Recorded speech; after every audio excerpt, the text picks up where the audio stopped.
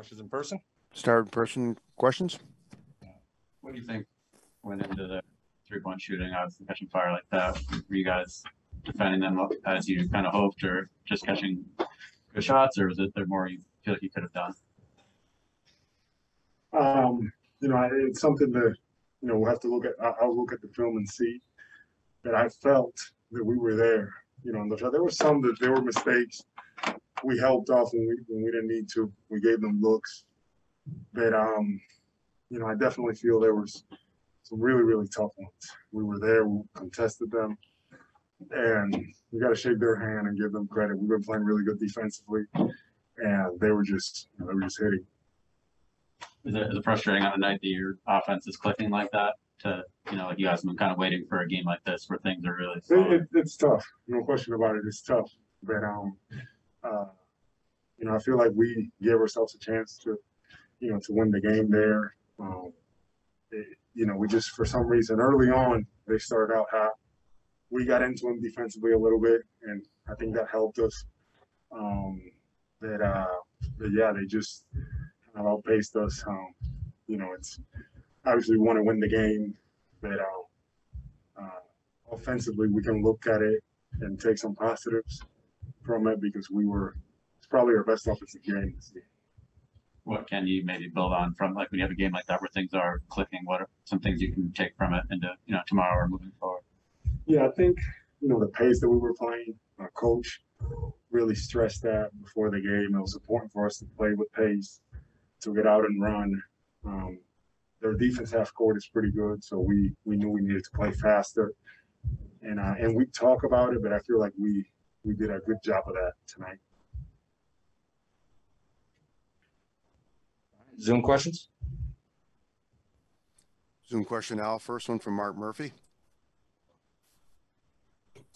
Hey, Al. Ime was able to use a lot of different lineups down the stretch. Are you starting to see what the versatility in this team's going to be like?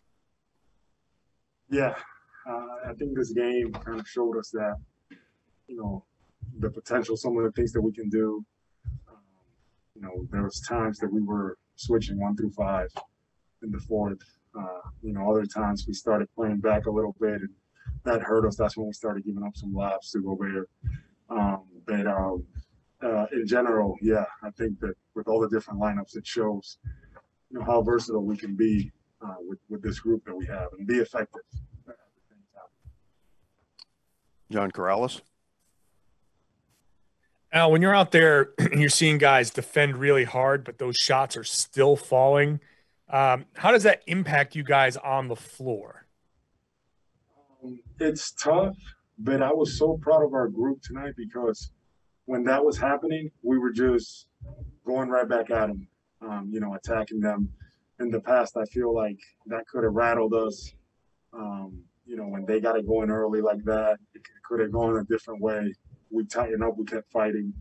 And tonight was just one of those nights that I've never been a part of, a team hitting that many threes like that. And especially the type of threes. They weren't necessarily all open. They were tough, contested threes. And, it was definitely tough, but I felt like the group didn't get discouraged. Bobby Manning. Hey, Al, I just want to ask about that contrast of styles, too. The Jazz shoot no mid-rangers. Ime's willing to let you guys shoot mid-rangers. How do you have you ever seen a team just not shoot mid-rangers like the Jazz do? And how does the mid-range kind of help you guys as you use it? Yeah, we were aware of how they play. They shoot all threes. They get to the basket. Like you said, they didn't shoot mid-range. That was their thing. And we knew that, and still they were very efficient in how they played. With us, it's different. We have guys that, that we can do both. We feel comfortable shooting mid-range. We feel comfortable shooting threes. And that's just kind of how we go about it. And that's the identity of our group and how we want to play. Thank you, Al. We'll wrap it up right there. Thank you.